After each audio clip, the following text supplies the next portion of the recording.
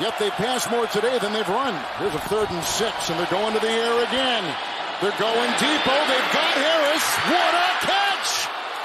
Brought down by Jackson, or attempted to, and then he staggers ahead to the 25. It's a 46-yard completion to Deonte Harris on a good throw by Siemian. Running back is Ingram. 1st and 10 for Siemian at the 11. The blocks, throw, touchdown. They got Tre'Quan Smith.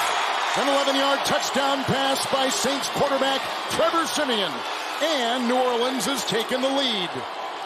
Watch as he comes in. He looks like he's going to come in and hit the linebacker, but then he peels to the outside. Watch the play fake back here. So that's what draws the coverage inside.